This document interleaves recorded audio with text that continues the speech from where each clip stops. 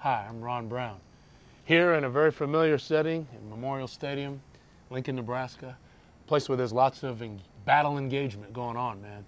And that's really what my buddy Justin Wack and I are talking about today. Justin heads up Savvy Accountability, designed to engage in the battle that we men have struggled with for so many years, and it's going to new heights, and that's the issue of pornography. It's astronomical how many men are addicted to pornography, and now boys. There's a growing number of women as well. And as many people that love football, Justin, I'm convinced there probably are just as many who are involved in pornography in this nation, by the millions, and it's growing. You're right in the heat of that battle. You're right at the line of scrimmage.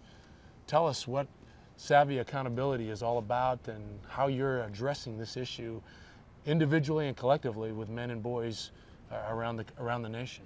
Well, you're exactly right in how huge it is. I mean, it's just with the way that the internet has brought it into our homes now. It's not like it used to be, where probably my parents' generation, where you had to go to a bookstore, you had to go buy a magazine. This is now bringing the stuff into your home, and so you don't have to go seek it out. I work with therapists a lot of times in developing this approach, and they talk about the 4 A's. It's affordable, it's accessible, it's anonymous, and a lot of times it's accidental. And so, a lot of times you'll come across this stuff accidentally, and the pornography industry knows that, if they can just get that image in front of you for the first time.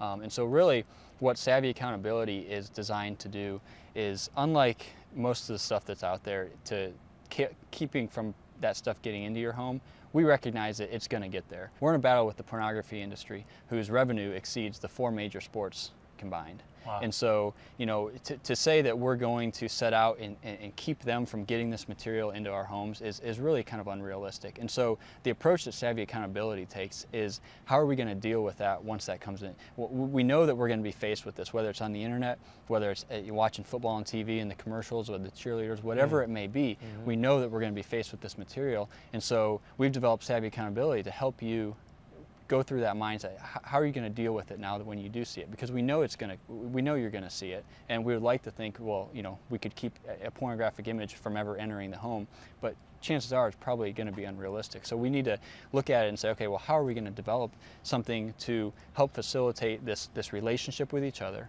and in that mindset of saying, okay, here's the decisions I'm going to make when I see that. Here, I'm not going to let my mind go here. Here's how I'm going to deal with it. And that's kind of the premise of what we've wanted to create and done with Savvy Accountability.